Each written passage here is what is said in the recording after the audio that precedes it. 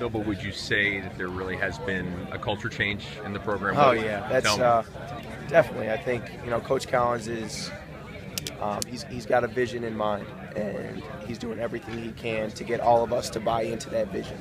And I think all of our guys have done a really good job adjusting to that and buying into his vision. And we've really been making huge strides lately. I was just saying, he's a big fan of practicing for a shorter period of time, but practicing a lot harder. So that's a good thing for us, because we know that come the end of the season we'll be as fresh as we are right now. So it's been a huge adjustment, a lot of ups and downs, but over the past month we've really been making huge strides as a team, and we've been working really hard. We've been beating each other up in practice, so we're really excited to play against some other bodies. So is that a first for you, keeping stats in practice? Is that something that you'd ever yeah, it is. before? It is. Yeah. It's definitely different.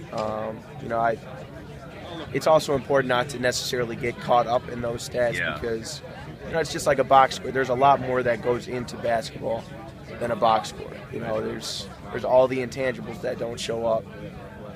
So it's important for our guys to focus on that, but at the same time not get all wrapped up in it, to realize there's more that goes into the game. And I know that Alex Ola's lost weight, Jershawn has lost weight, and I can see kind of your collar there. It looks like you seriously look thinner.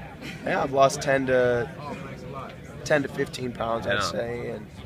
And some people ask me if I've gained weight, so it's kind of interesting that I've gotten kind of hit. How much weight have you lost? And other people are saying, man, did you gain weight? Yeah. So, whatever it is, I feel good, and my legs feel really, really good after hard practices and throughout a week. So I'm really looking forward to seeing how this helps me come the end of the season. Has it just been from more workouts, or do you change your diet also?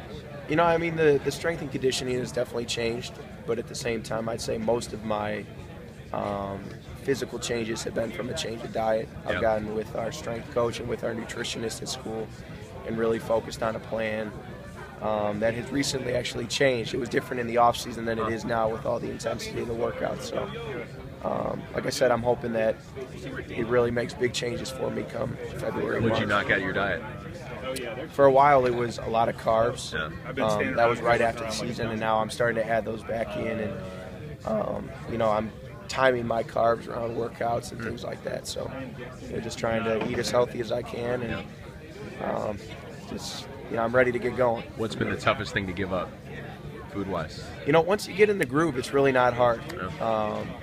I'd say probably the biggest change has been, but again, it hasn't been that difficult, is I used to just drink Gatorade, throughout a day. Right. And now if I'm not working out, I'll never have anything but water, no lemonade, no Gatorade, nothing. I was never a pop guy. So that was probably the biggest change, is because I was never really an unhealthy eater, but I would drink Gatorade instead of water. So now it's all water for me. Good.